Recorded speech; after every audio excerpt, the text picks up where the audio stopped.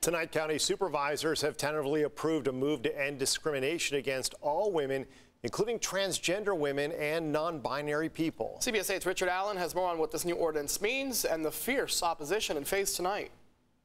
The aim of this county ordinance is to eliminate discrimination against women. Dozens of enraged opponents, though, argue that because the ordinance also includes transgender women, they believe it would end up hurting women, providing access to women's shelters, bathrooms, and locker rooms to transgender women. All of you will be erasing women.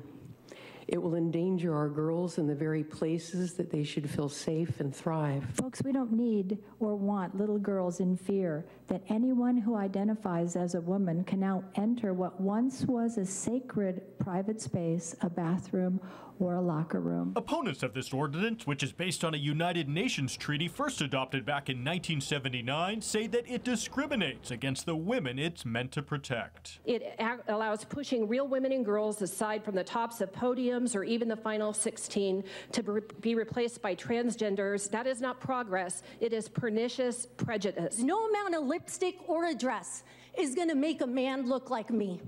These hips don't lie, like Shakira said. The goal is to define what constitutes discrimination and also develop policies on a county level to end it. It's already been adopted by other major cities, including Los Angeles and San Francisco. Although on the national level, it's not been adopted by the federal government. Supporters of the ordinance say this move is crucial to moving our region closer to gender equity. Inclusivity is a must, and our transgender, gender nonconforming, and intersex community members have been silenced, excluded, and oppressed for too long. Trans and gender nonconforming women are women, period. Full stop.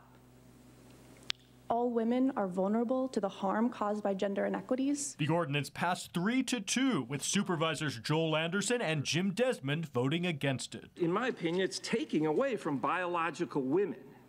And that in itself, I think, is discriminatory towards women. Supervisor Nora Vargas had originally introduced this move. Well, there is no doubt that progress has been made towards addressing existing issues. The truth is that there's more work to be done. And today was the first reading of this ordinance. The County Board of Supervisors will vote again to formally adopt it at the May 10th meeting.